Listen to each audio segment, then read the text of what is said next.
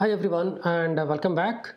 So in this video we can talk about the role of workflow engine in the different architecture, right? So in the last video we talked about the role of workflow engine as a event watcher with the asynchronous event driven architecture, right?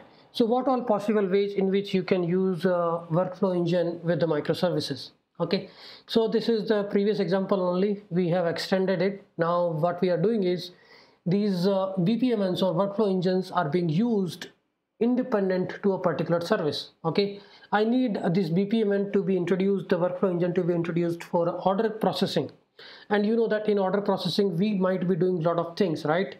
So send command for retrieving the payment, then payment received, send command for fetching goods, the goods has been fetched, and then send events for order delivered. A lot of things will happen underneath this particular service, right? So we can actually introduce this workflow engine for this particular service, and it will take care of all the things which we are doing inside order processing. And then the payment is like use existing payment method, introduce a new payment method, approve the new payment through some third party, and then do the payment, and then the process is completed.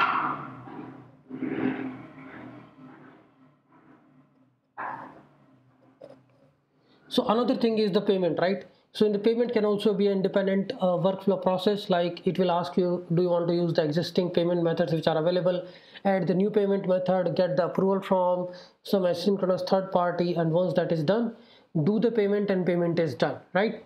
So this can also be attached to a particular microservice.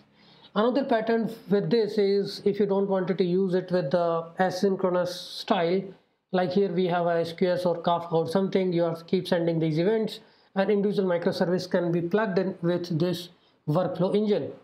This communication style can also be the REST based, where checkout is talking to the order microservice in the REST style without using this event driven messaging service.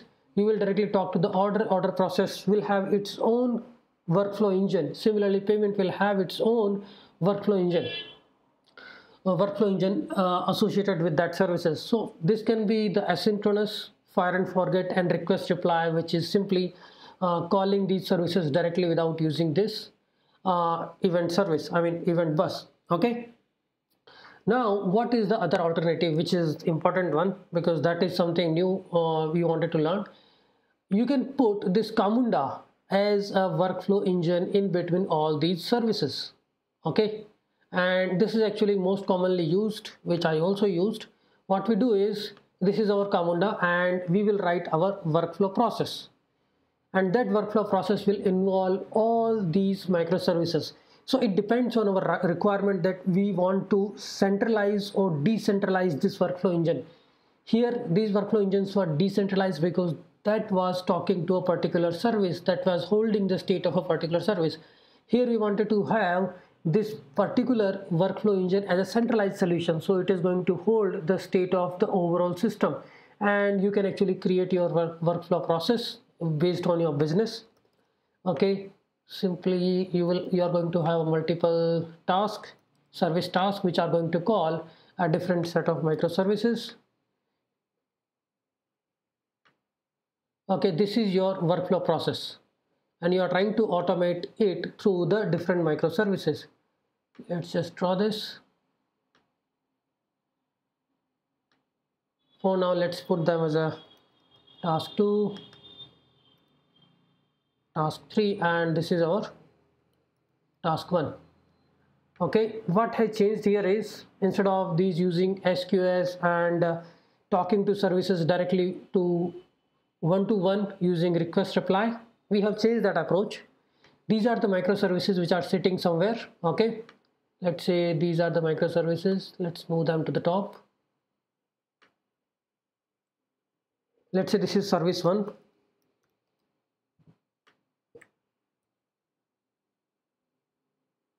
Similarly, we are going to have service 2, 3, 4.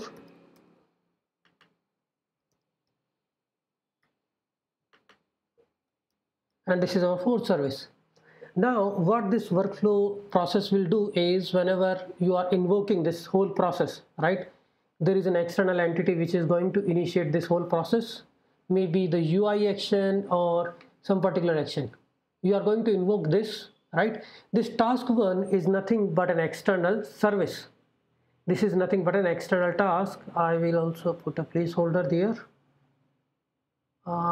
Leave it for now. Okay. These are, I'm just writing some dummy Camunda workflow diagram. This task 1 is going to talk to service 1. Okay.